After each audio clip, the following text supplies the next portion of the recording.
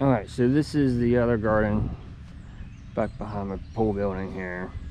We're just gonna call this one the corner store, but I want to have my rows going this way,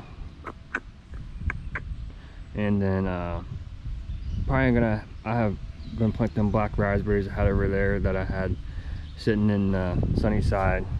So one row of black raspberries, and then probably rhubarb in here, and just some odd flowers on this side. But so I did that. Had the electric fencing on this side because I didn't have enough T-posts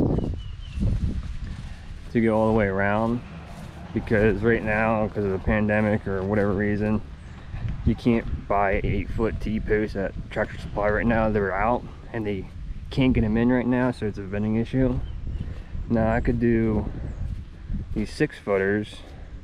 They do have them, but I like to keep things consistent with everything I do. And these are 8-foot, so they're about 6 feet tall. Yeah, and the reason why I didn't put them black raspberries over here is because the ground was super hard, and I want to do some prep work, you know, bring some mushroom soil, compost, and then till it all up, and I should get some pretty decent beds out over here. But yeah, that's what I'm doing with this garden bed. And these were, I just wanted to point this out real quick, these are the other primroses, evening primroses that I say were yellow.